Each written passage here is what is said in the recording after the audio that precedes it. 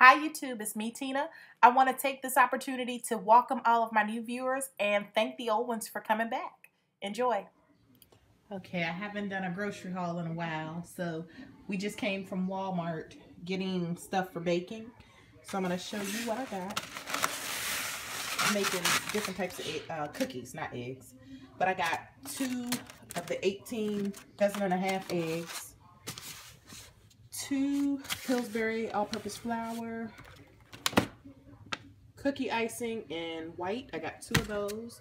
Then I also got cookie icing in green and red. I just needed a gingerbread man cutter, but they didn't have that, so I had to get the whole cookie cutter set, which was $9.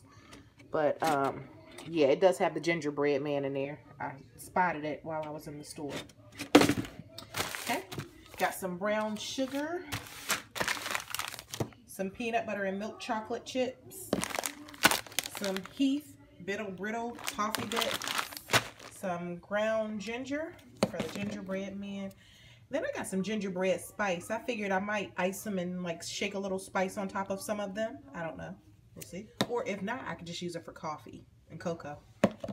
Got some pecan halves, and I'll crush those up if I need to. 2 bags of sugar. 2 packages of yellow cake mix for these ooey gooey butter cookies I'm making.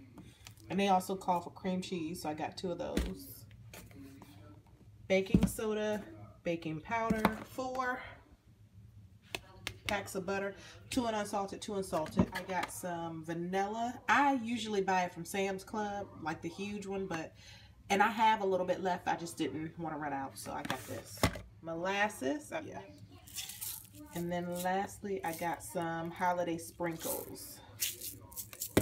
And that is it. Oh, wait, no, it's not. I also picked up this mega baking sheet. Because I can bake a whole bunch of cookies in here. And it has like the little handle on the end of it. And I think this was like $8 or $9. But yeah, it's huge. So that's it. I'm about to let my butter soften, and I'm going to start on my cookies tonight. It's almost 8 o'clock, but I'm off tomorrow, so hey, doesn't make a difference. All right, it is 1 minute after midnight, and I'm cleaning up, but I just finished mixing my peanut butter cookies. I added peanut butter and chocolate chips. It was like a Nestle mix. It came together, so I added that. The recipe didn't call for it. Gingerbread cookies, and I got 2 discs. The best sugar cookies. I got 2 discs of that.